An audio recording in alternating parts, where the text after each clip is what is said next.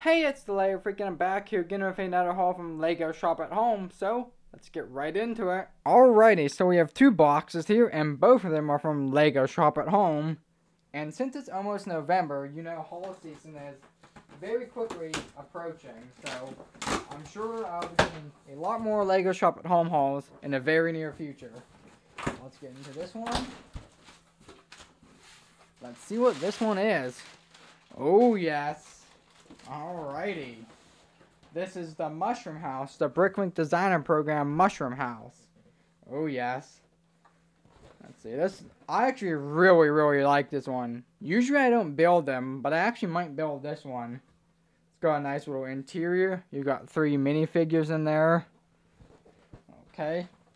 And this has been very popular, I guess, like the Mushroom and the Lego. Like they did the CMF series, I believe 25, they had a Mushroom Girl, so that one will actually go well with this set. Okay. Look at the next one. And I actually got another one of these just for extra reselling and to probably hold on to because the value of these might increase, and that's one of the main reasons I get these Bricklink Designer Program sets is for their, because they usually hold a good value. I know some of the richer ones go for a lot more money now. Now that we got the first box cleared out of the way, we'll take a better look at this set. Hey, there's the roof of it. Just a little house. That's really, I think this is a really cute set. Got the flower there. Got a lot of botanical parts in here. Got a nice little upstairs. Looks like you got a little bedroom in there. And you got a big snail that the kid is riding. That is really neat. That's a really nice feature.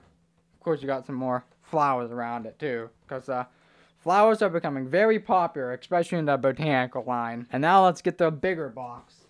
Oh yes. Oh yes. And we got another Bricklink Designer Program set. Usually they ship the larger ones in like the actual Lego shipper box, but that wasn't the case this time. Maybe because it wasn't a super large set. And this one is the logging railway. Alrighty, I love this one even more. So let's take a look at this one. Yeah, it's 2,731 pieces. Of course, it's the Bricklink set. And this actually kind of reminds me of the Lincoln Log Train set for some reason. I still have that, but I haven't had that in several years. But just the bridge and the logs on the train kind of reminded me of that for some reason. Maybe that was the designer's inspiration, I'm not sure, but that's what I think of when I see this set for some reason.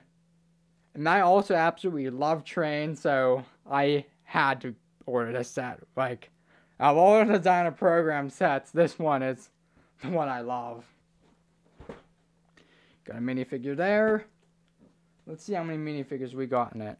Looks like I see 3 of them. There might be more. Got a guy in a caboose. Looks like that's a robber with his bandana, because that's from the logging steam train era, so that happened a lot back in those days. You got the train driver. But yeah, that definitely looks like a robber right there with its mask and stuff. So back to the box. The box art on these sets really aren't the greatest. It's just on like a plain white background, so there's not a whole lot you can see. Like these minifigures, they're kind of hard to see unless you look really closely to them. But they're the AFOL sets, and people will just buy them anyways, because these will never be on display at a regular store. So, well, okay, so there's my haul for this week, and like I said, since November 1st is very soon, we will be getting a lot more sets, especially with like the Black Friday and everything coming up over the next few weeks. A bunch of stuff from Walmart, Amazon, Shop at Home, you name it, I'll be buying it, and of course, tons of new sets being released, and Insiders VIP weekend, so you know I'll be back really soon. But thank you all so much for watching, and see you then.